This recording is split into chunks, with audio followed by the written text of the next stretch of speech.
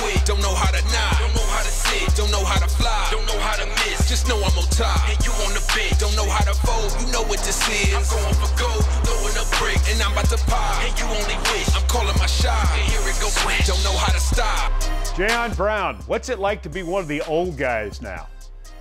Man, I guess I'm used to it, I guess. Year 4, still young, but old on the team. This is being my 4th year, and I'm embracing it. I got you with that one. Have you had an old guy moment yet with any of the rookies where you thought, oh, gosh? I wouldn't say an old guy moment, but just knowing what to expect and you see guys dealing with certain stuff at practice and through this football process. Just knowing that you have that knowledge of going through that experience, first, second year, even third year, that I can give my knowledge to help a younger guy out. Okay, so now I've teased you a little bit about that, but the serious part is Wesley Woodyard was such a big part of your room and a big part of your football life, and I know you think the world of him to this day. Jarrell Casey was a leader. Logan Ryan was a leader.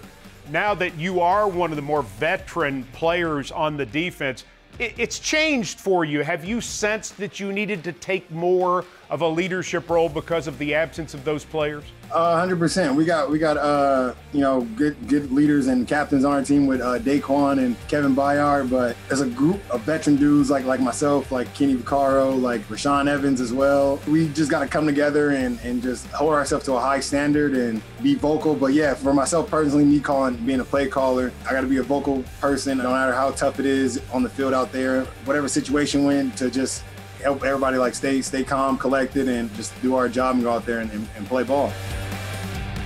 We're right at that sort of getting to that midway part of the season. I want to ask you, do you have a favorite moment of the season so far? Against Houston, just seeing our offense dominate and come up in a clutch victory drive to bring us home in overtime, that was definitely a real fun moment and a really good team win, and I'm loving it each by week and just letting it all soak in. As you head down the stretch of the season, what does Jayon Brown need to do to make it a really successful season for you individually? I just keep doing my job and doing my part in this defense and being a play caller, being a playmaker, and getting dudes lined up and keep being a role leader on this team to just help lead us to victory. Sounds like you're describing an old dude. Oh, man. Year 4, man. Year 4. It came up fast. Well, keep doing what you're doing. We're proud of you, and we appreciate you, Jayon. Thank you so much.